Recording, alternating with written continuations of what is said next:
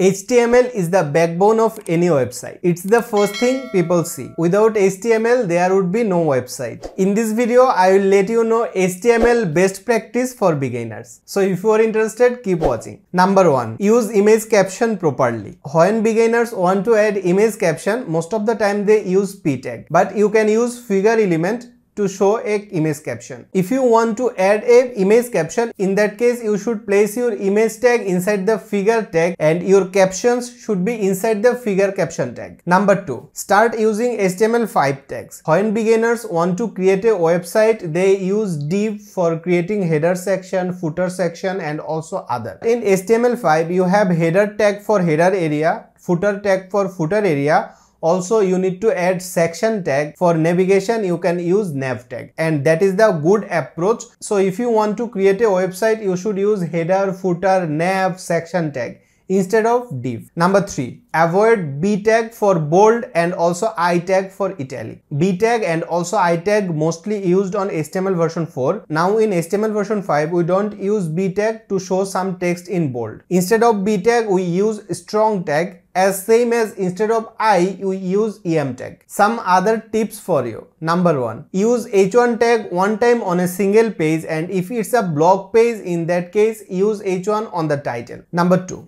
Minify CSS as well as JavaScript file and then include that on your HTML so that your website will load first. Number 3. Place your CSS in the head section as well as always try to use external CSS. Number 4. Place your JavaScript at the bottom of your project. Number 5. Keep your tag names lowercase. Number 6. Every now and then validate your codes. You can use W3C validator. Number 6. When you want to add new feature, don't forget to check its browser compatibility. What do you think about this video? Let me know in the comment section. If you think this video is helpful, click the like button. Click here to check HTML mistakes developer make and click here to check out web development roadmap. Thank you very much. See you again.